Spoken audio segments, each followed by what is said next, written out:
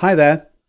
In this business topic video, we're going to take a quick look at another of the main sources of finance for a business. It's called retained profits. Now, don't forget, there are a wide variety of different sources of finance for a business, and businesses are not restricted to just one or two of them. They can use many of them. When we're thinking about retained profits, we're looking at a source of finance that is ideal to help finance the long-term activities of the business. Of course, it comes in useful short and medium term as well, but retained profits is very much a long-term source of finance.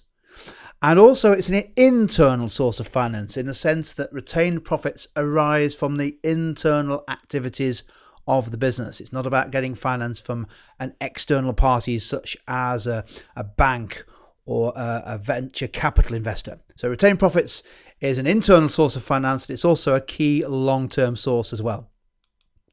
You might be wondering, how is profit a source of finance? How can retained profits be a way in which the business can finance its activities? So this brief example just helps explain how it all works. Obviously, it's at a fairly small scale here for the example, but imagine this happening many thousands or millions of times in a business, and you can see how retained profits becomes a big source of finance.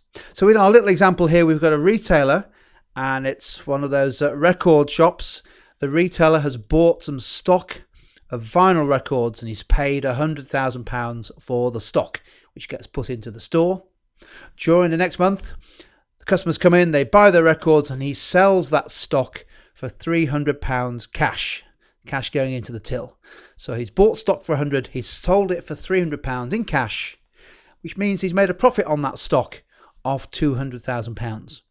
That cash profit of £200,000 is then used to continue running the business. So he buys another £100 worth of stock, he's left with £100, and he uses that to pay maybe some or all of the shop wages. So you can see that by making a profit, in this case £200 of cash, that is a source of finance because it enables him to reinvest in the stock and also to pay some of the operating costs of the business. That's how profits are a key source of finance, as profits are turned into cash.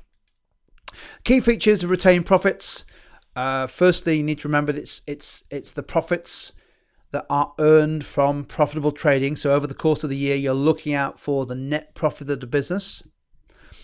The key decision for the business is whether to keep the profits in the business, reinvest them perhaps in some new stock, or leave it in cash, or whether you pay those profits out as a dividend, some kind of return to the shareholders. So the key thing about profits is, are they kept in the business, in other words retained, or are they paid out as a return to the owners of the business? What's really great about retained profits is that decision is really in the hands of the business and nobody else. So the shareholders or the owners of the business are in control of this. Retained profits are therefore a very flexible, a highly flexible source of finance. That's not to say, though, that they don't have a cost. You imagine if you're making a profit, you'd say, well, there's no cost, there's no interest on that. But of course there is a cost, which is what else could you do with the money if you didn't leave the business, you didn't leave the retained profits invested in the business. So from a shareholder point of view, retained profits do have a cost. It's an opportunity cost. It's the return they could have earned by having the business pay the profits out to them as a dividend. So retained profits are not cost-free, but they are highly flexible. So to summarise then, the key benefits and potentially the drawbacks of retained profits, we've mentioned the flexibility, the fact that the owners are in control as to what happens with the profits. They are a low cost, but not zero cost source of finance, and retained profits, particularly in highly profitable businesses, can be a very substantial source of finance. The drawback, of course, is the flip side of making a profit. What happens if the business makes a loss? Well, the problem with that is a drain on the cash flows of the business, and therefore additional sources of finance are likely to be needed. And I think from a shareholder point of view, you also have to be careful about hoarding profits, keeping too much profit in the business. Maybe the shareholders would prefer a dividend so that they can decide to do with the retained profits what they want.